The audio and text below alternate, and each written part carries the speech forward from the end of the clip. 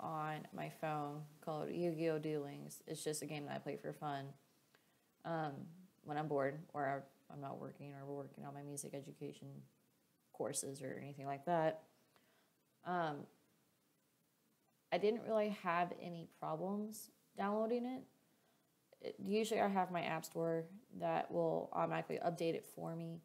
So I don't usually have any problems of that sort if it, for whatever reason, shuts down in the middle of my time using it or anything like that. I would like shut the app off and then restart it and then just be fine. But if the problem persists, I would contact the manufacturer or the company that's taking care of it, and I would email them saying, hey, I have a problem, keep shutting down. They say they would take care of it. So I don't really have that problem a whole bunch. On my Kindle, every now and then it'll ask me if I want to update my Dragon game that I have or my Spotify that I use a ton for my music. And then, yeah, I will have to say that I want this updated. But that's really all that goes on with that. Before today, I guess you could say, I've never really given thought of using a PDF.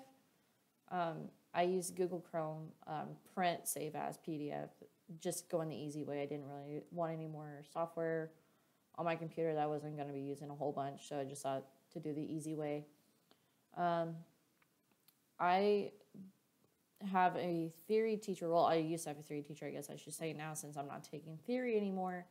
That would use PDF a whole bunch, like for her quizzes, for her assignments, for her scores or her handouts that she would want to print off. That she would use PDF more than, say, me or some of my classmates. On top of that, in a classroom, maybe the only thing I can really think of is maybe using rhythms. I don't really believe in using a screen to show what the rhythms are. I believe on the hands-on, because that's what I want to do. I want to teach K through 3 and then a high school band, and most of that will be hands-on. So I don't see myself using PDF a whole bunch, to be perfectly honest.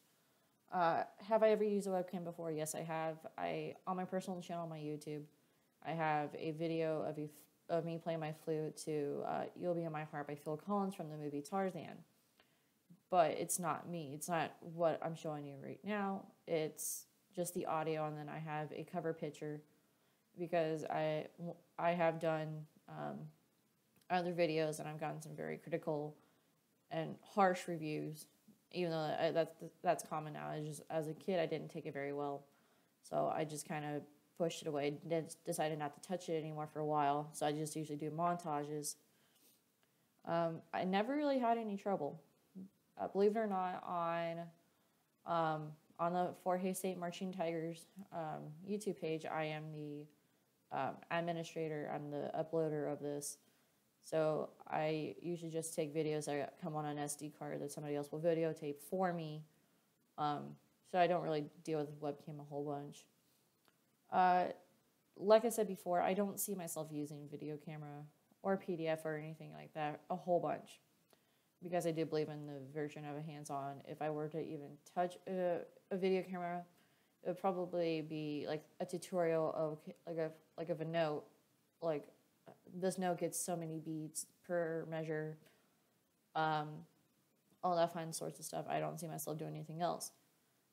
That's me. I hope you guys enjoyed.